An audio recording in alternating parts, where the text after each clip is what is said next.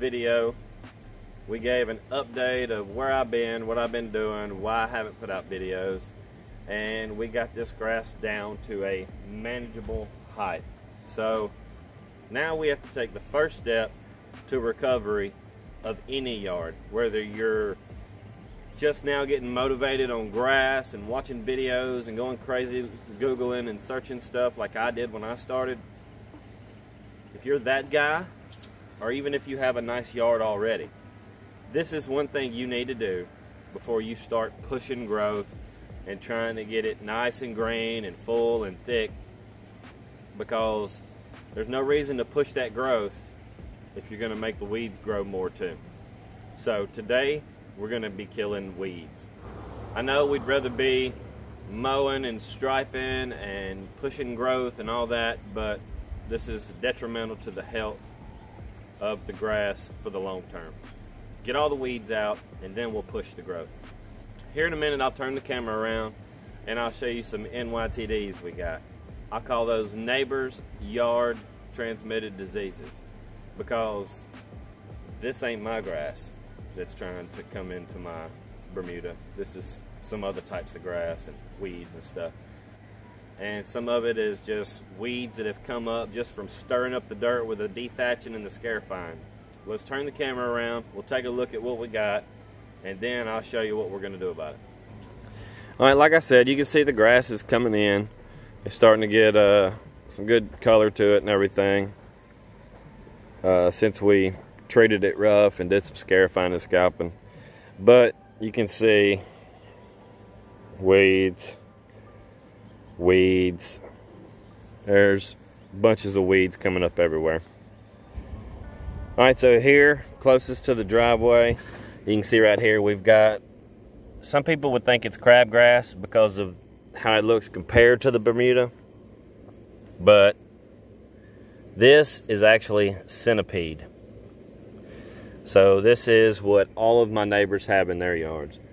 So somehow or another, through birds or whatever, this grass has gotten in here, and you can see it's like Bermuda. It has stolons right here that run out, and see it's starting to spread all through here and run out that way. So we got a spot here, spot there. All right, now here we have some type of weed. I'm not even sure what it is, but I know it's fixing to die. Right here, you can see it growing in right there. That is definitely not Bermuda. So that kind of is running all through this area here. And then we've got some Dallas grass right there. We may have to remove the Dallas grass manually, because the weed killer that I have, or as far as I know, any weed killer will not kill Dallas grass. So that may be something that we have to remove manually. Once again, here close to the magnolia, there's more of this, whatever it is. If you know what this is, just put it in the comments below. Not really concerned unless it doesn't die. Then I'll try to figure out what I need to get to kill it specifically. But we got more of that here. Here we have more centipede trying to invade the Bermuda. There's this grass. I'm not sure what this is. It's not St. Augustine. It's not centipede. It's not crabgrass, and it's not Dallas grass. It stays low to the ground, but it spreads out, kind of like crabgrass. But see, like this is centipede. See the runner? This is just in little bunches. So I'm really not even sure what this is. And then beside it here, you can see, I think this is Creeping Charlie. This little small clover-like weeds. So, and then you have more Kalinga. You can see the Kalinga here and here. And a little spot right there. And then you have your run-of-the-mill clover mixed in. And then last but not least, we have crabgrass. Now, one thing I want to show you, and it's very predominant with crabgrass, is this right here. You see that water beaded up on that leaf blade there? That right there is the reason why you want to use a surfactant. Now, a lot of times I'll use dish soap or baby shampoo, and what that does is it breaks the surface tension and allows the water to spread out. Now, if I remember to do it, which I'll try, once I spray this crabgrass where you see the water beading up, I will come back and show you what it looks like with surfactant. So if you spray weed killer without surfactant, it's more than likely going to bead up and you're not going to get as good of coverage on the weeds. So it'll run off just like that one drop did. You can see. So we'll come back to that once we are spraying our weed killer. Alright, so today not only are we going to kill weeds, but we're going to kill any other problems that we might have in our grass that's keeping it from coming in and filling in like it's supposed to after our bent grass episode. So we're also going to put out some Disease X by Scott's. One of these bags covers 5,000 square foot. This here is 7,000 square foot. So I'll be putting out 2 of those bags. A little extra ain't going to hurt nothing. I bought that at Lowe's. So if you know me, I'm not a big online shopper. There are some things you have to buy online, I realize that, but I'm a go-get-it kind of guy. I'm a people person. I don't really shop online. I don't Amazon everything. If I need toilet paper, I go buy it. Just an average guy, I guess you could say. This is the weed killer that we're going to be putting out. I also went and got this myself. You can get this at Tractor Supply.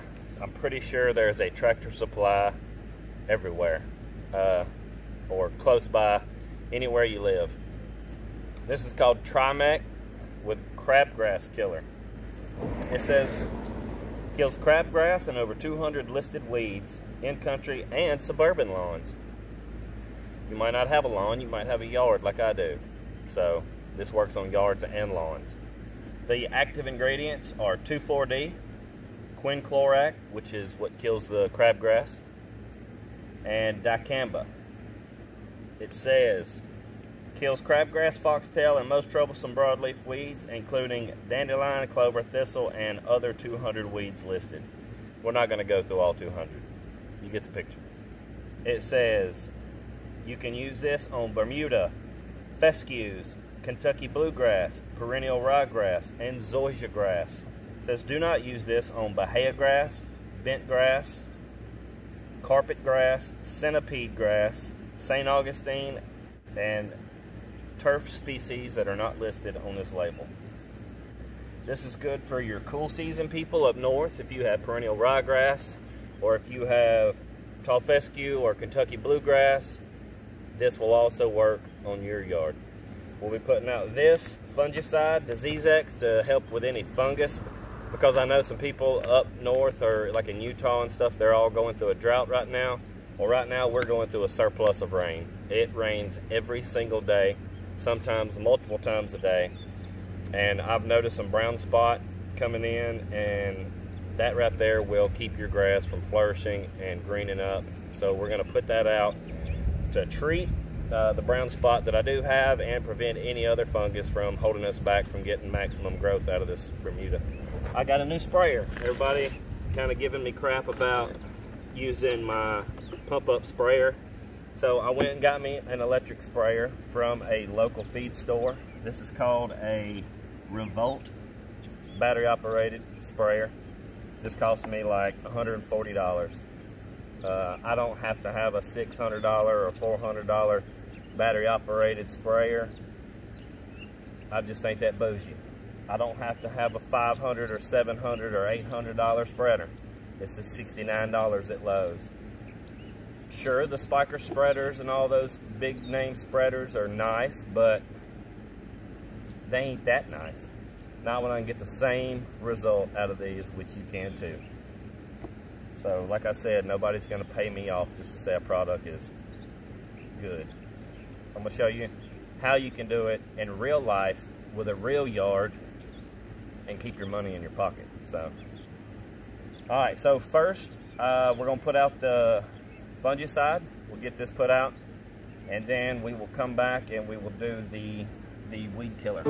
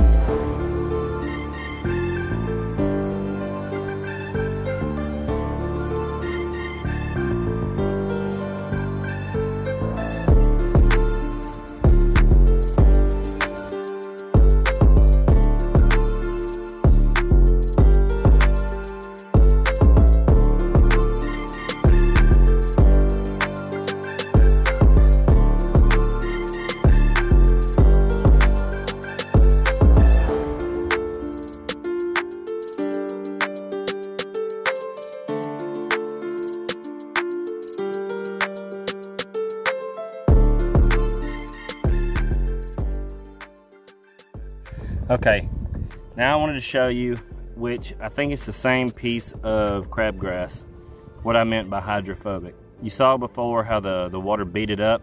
Well, this time I'm gonna spray it with the weed killer mix, but it's got the dishwashing liquid in it to break the surface tension. See how the water doesn't beat up? It's all evenly coated. It breaks the surface tension so that the entire plant can get coated with the weed killer. There's your why on using surfactants or soaps. So, all right, so it has been 36 hours since we put out the weed killer, and you can kind of see some of the effects of it. But a lot of these weed killers take 4 or 5 days, especially the quinclorac. I've seen it take about a week before it really starts showing some major damage. But there is some damage going on to these weeds, and I'll turn the camera around now and let you see that. All right, so looking out across here, you can kind of see the discoloration in some of these spots, like here and here, some weeds. And as you go out here, you can see some starting to yellow up. Here's some of the centipede grass. You can see it's kind of yellowing. You can see the browning on the leaves. The tips of it. You can see the tips are starting to curl up right there. All right, here's some clover. And you can see the brown spots starting to come in on the clover. They're really taking a beating right now. So, all right, so there you have it. We are on our road to recovery. The first video in this series was just getting it cut down and getting it scarified and dethatched and getting all the mess out of it and getting the grass down to a manageable height. This video obviously was about killing the disease and the weeds, which to me weeds are a disease.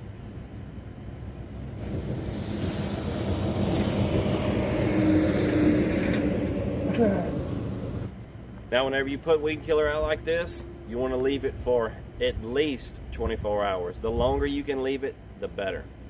Here we have left it for 36 hours. And I'm going to be putting in a mow pretty soon.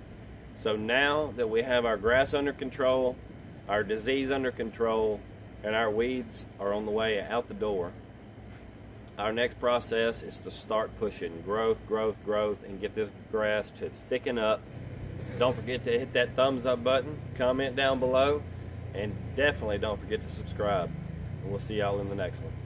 Have a blessed day.